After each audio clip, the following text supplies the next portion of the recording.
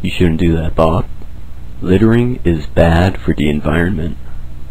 Why'd you do that?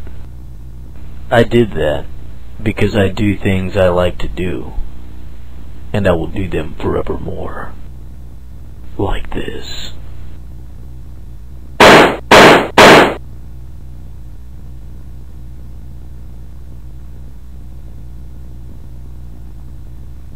You shouldn't drive SUVs, Bob. They consume too much gas and pollute the atmosphere.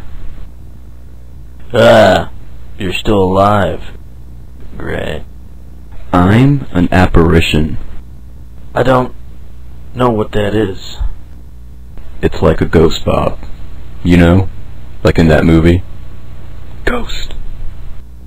I never saw that movie. I'm not gay. It's not important, Bob. I can't be killed now, 'cause I'm already dead. You killed me. Oh yeah? I remember shooting you. No, Bob, that was just now, when you tried to shoot me. You killed me indirectly, in the future. Your actions in this time have made the future inhospitable for mankind, and now I've been sent here to show you the error of your ways. Come with me. Okay, let me just get something first. You shouldn't shop at Walmart, Bob. They exploit overseas labor to be able to sell products so cheaply. But consumers end up spending more for their cheap goods in the long run by paying millions into welfare that Walmart employees apply for because they aren't paid a livable wage.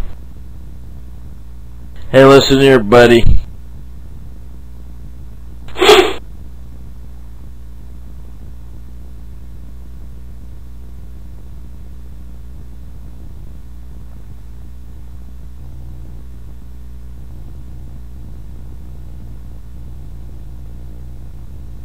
Give me a robot and beer. I'm sorry, sir. We only sell robots here. And I should warn you, the robots are powered by eating human flesh. Can it buy me beer? Yes, and whores. How much is it?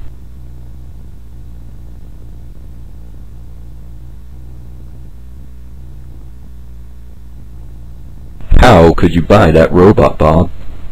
It eats people. So do lions. People don't buy lions, but they should. I would. Don't you ever consider the consequences your actions will have in the future? I don't have to worry about your future. I'll be dead by then. That's what makes me awesome. I'll die.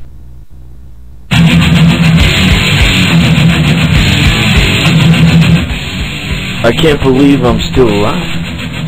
But you are, Bob. And 100 years in the future, robots rule this barren world. They collect people for fuel and kill other people for fun. They mass-produce themselves at Walmart, which now cover 90% of the Earth.